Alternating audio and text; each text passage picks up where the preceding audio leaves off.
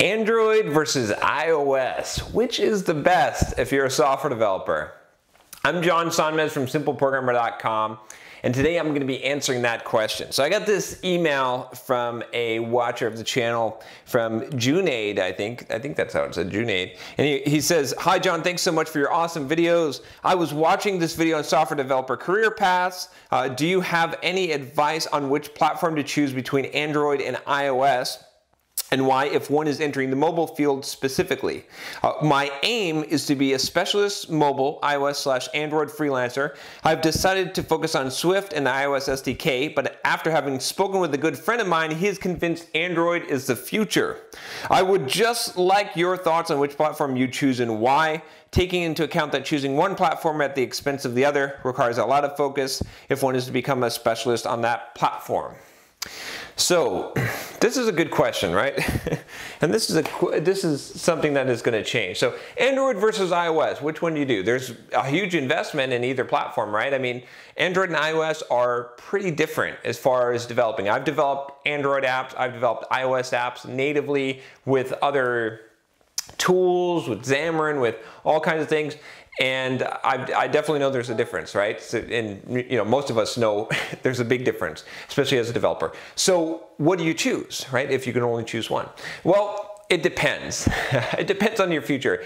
My honest view at this point, because we don't know the future and because there are platforms out there that sort of abstract things out, I would choose both, to be honest with you, like to be able to develop on both. Maybe you choose one that's your expertise or your specialty, but there's a lot of ways to do that. Today, what I think is the best way to develop on both is to use Xamarin, specifically Xamarin Forms. By the way, I'm going to be speaking at the Xamarin Evolve conference. I'm not getting paid to plug Xamarin. I just happen to like Xamarin. But you can check that out. I'll put a link here for that Xamarin Evolve conference if you're interested. I think Steve Wozniak is actually going to be speaking there, so that'll be cool. I get to meet Steve Wozniak. Anyway, I'm going to be talking about like 5 soft skills for software developers at that conference. So back to the question here. So Android versus iOS. Okay, so I would prefer, like I said, that you can do both. With Xamarin Forms, you can abstract away a lot of the differences between the two platforms, which is really good.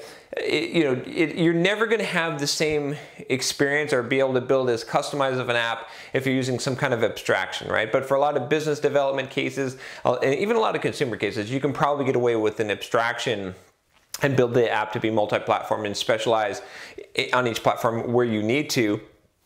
But if you don't want to do that, then which I totally understand, or you do want to specialize in one, I'm always talking about specializing, which you pick. So if I were looking to make money today, like what is the most profitable investment today in the near future, it's going to be iOS, right? Because more developers, more consumers pay money for Apple products, right? It's a premium product. People are not looking for free from Apple. They're used to paying, and you probably make more money. When I look at my own app sales, the iOS side definitely sells more. Right, and it's a unified platform. You don't have to worry. Now Apple's introducing multiple devices and screen sizes, but they've done a good job of making it so you don't really have to worry about which device you're running on so much. It's a more difficult platform to learn, to be honest. I haven't developed in Swift yet, but when I was doing Objective-C, it was way more difficult, and there's a lot more things that, if you come from a PC world, don't make quite as much sense. It's like a parallel universe. But having that specialty is definitely good. Now, that's for the short term. For the long term, I kind of agree with your friend here. I think that Android is going to win out in the long term just because it's open and because Apple tends to be a little bit trendy. And I see that trend going down. I predicted this maybe like a couple months ago that Apple was going to start going down, and they have. Now, Apple is known for the comeback, right?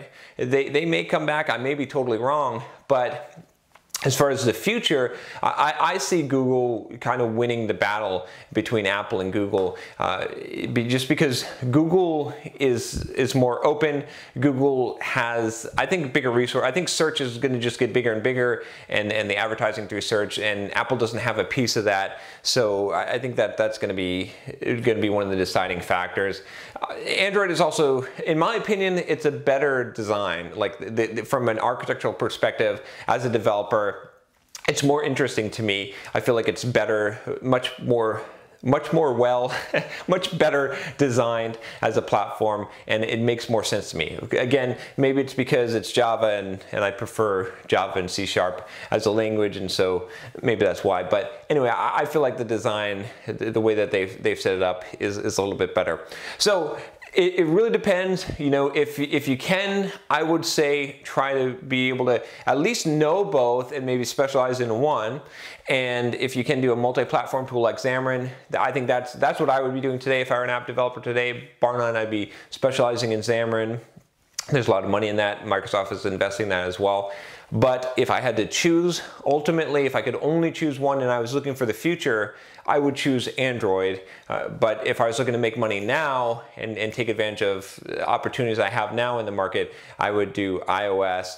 I feel like if you neglect the iOS side, you're going to be in trouble. You're going to be able to make the revenue that you should from an app. And consumers, especially if you're doing a consumer-facing app, I mean, consumers are going to expect that you're going to have an iOS version. If you just have an Android version, that's going to be tough. So, you know, it's tough. It's tough today, really. If you're building an app, it really should be on Android and iOS. If you're just thinking about like where the money is, where the future is, I think Android, I think there's going to be more utility for that. And if you're just looking for the short term right now, I want to start developing apps and making money in the App Store, you know, Apple, iOS is going to be the way to go. So hopefully that answers your question. It is a complicated question. Now, I don't know. I wish I had the crystal ball so I could know what the exact answer is, but we'll see. You know, you got to just pick one. The biggest thing I would say is just stop worrying about the decision so much. If you choose one and go down that path, you're going to be a lot more successful than people that never do anything, that they have to get the perfect decision. No one knows. No one has a crystal ball. So you got to just take action and do something. All right. If you have a question for me, email me at john@simpleprogrammer.com. And if you like this channel, if you want to get more videos on programming topics, on life, on everything else, subscribe. I'll talk to you next time.